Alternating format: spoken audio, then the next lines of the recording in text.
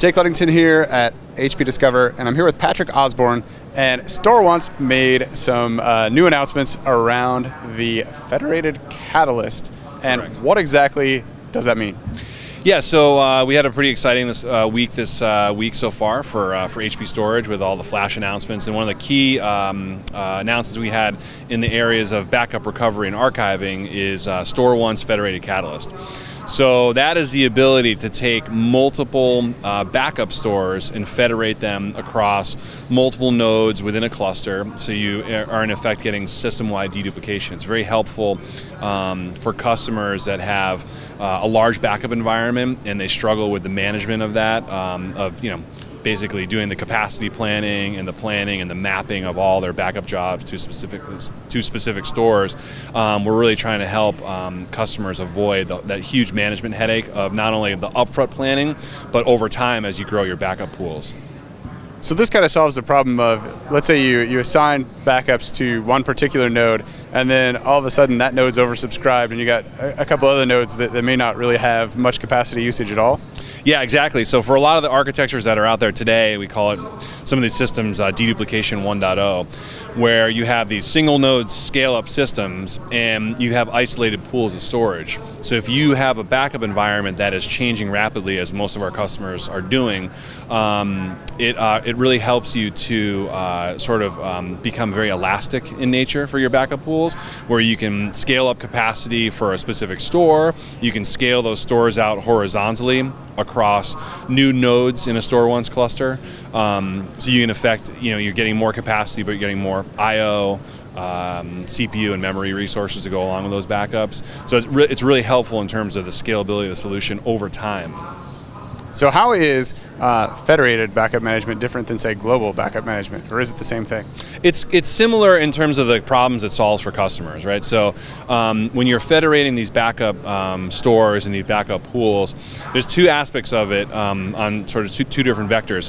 When you federate the dedupe technology, you're able to put the dedupe algorithm in multiple places in the stack. So I can dedupe on the source side, on an application host, like for example, we have Catalyst plugins for Oracle RMAN. So I can dedupe directly on the application server and just send the deltas to the StoreOnce target. And that helps me with performance and low bandwidth replication. I can dedupe on the media manager, on the backup media manager, let's say Data Protector, for example, or I can back up on the StoreOnce target. So that federation, sort of vertically oriented, helps you pick the best place to put your dedupe. And then from a horizontal aspect, being able to federate the dedupe across multiple stores as they sit, within the target device, really becomes more flexible in terms of how you manage that capacity over time. And it helps with, planning, and as well as, as your infrastructure gets older, because we see a lot of customers who are storing backup data on disk for much longer periods of time. It used to be a couple of days, weeks, months on something like a StoreOnce system, and they default to tape. Now we see people asking to store on disk for 3, 5, 7 years. So that capacity management can become difficult over time. Does that increase some risk of storing your data on disk for that length of time? Absolutely. So from a risk perspective, we have a whole suite of products on StoreOnce. It's called the Integrity Plus Assurance Suite.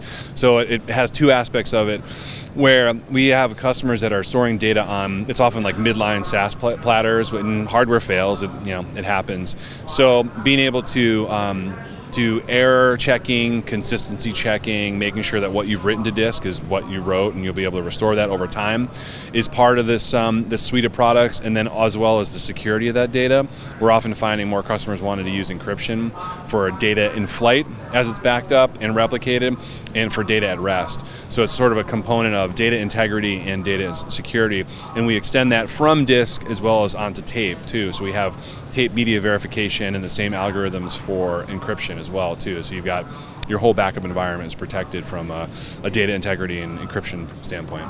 So if somebody's currently a StoreOnce customer, is this something that they can implement now, or is this a rip and replace? No, it's something you can implement right now. So we have a scale out line of products it's called the StoreOnce 6500, and this is a firmware update to that. And we have other products in the line that are single nodes and virtual storage appliances. Architecturally, the technology can be applied to systems outside of a cluster, so there'll be some considerations for that in the future, where you'll be able to federate stores that sit on systems that are not in a cluster, disparate systems. But today for the 6500, it comes with a firmware release, and customers who are already Catalyst customers, they bought that license, will be able to get that as well, part of the maintenance update.